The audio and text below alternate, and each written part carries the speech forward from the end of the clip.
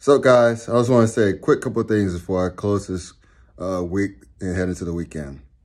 One, welcome back to the NFL, Cam Newton.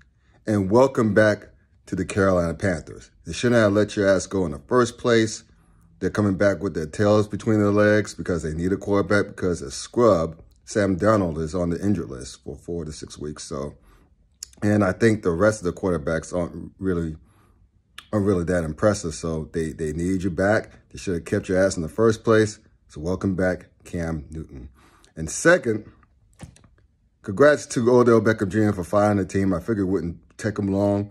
But the Los Angeles Rams, I think, is a great fit. I think he'll be an awesome compliment to Cooper Rush. I mean, not to Cooper Rush, but Cope. Got confused with Dallas' quarterback for some reason. But anyway, I think it's a great fit for OBJ. And I think that he's going to come back with a vengeance.